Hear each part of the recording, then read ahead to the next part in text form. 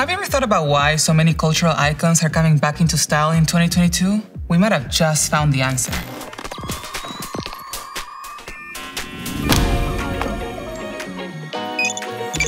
Looking at what shoppers checked out this year, we realized we've entered an era of new old classics, feel-good throwbacks, and unity against the backdrop of a changing world.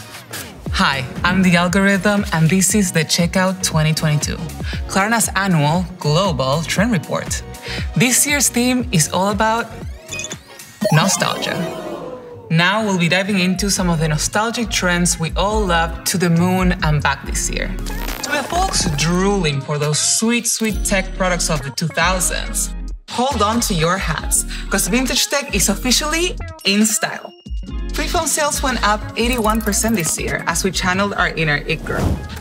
Wired headphone sales went up 317% too. They probably would have trended even more if they weren't so hard to detangle. Talking about Y2K, the power of nostalgia has pushed us to revisit items that we hoped and prayed would never come back into style. I'm looking at you, low-rise jeans. Y2K fashion dominated style this year. Racer sunnies went up 217% in Germany alone. Now that's a sight for sore eyes. Hello? Closely tied to Y2K aesthetics is hyperfemininity. But if you think that means only for girls, you're wrong, honey. This year, we reclaimed it as a smart, feminine, bad we are. Wait, I can't say In contrast to feminine trends in the early 2000s, the hyperfemininity movement defined 2022 with folks of all genders, skin tones, and sizes embracing their feminine side in whatever way feels best. Pink became the color of the year, with sales for heels like this up 444% in the US alone. Pink for all, hyperfemininity for all.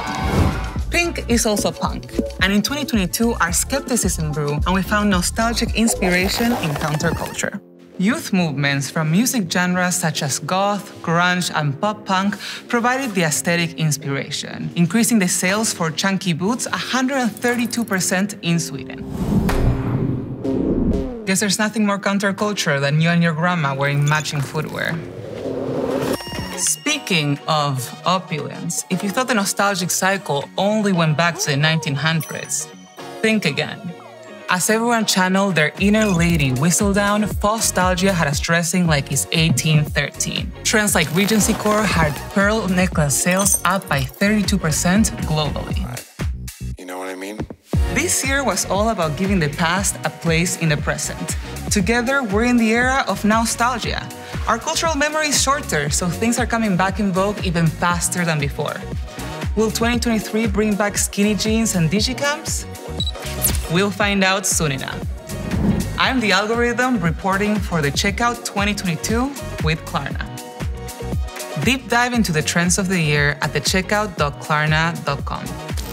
Klarna, smooth shopping.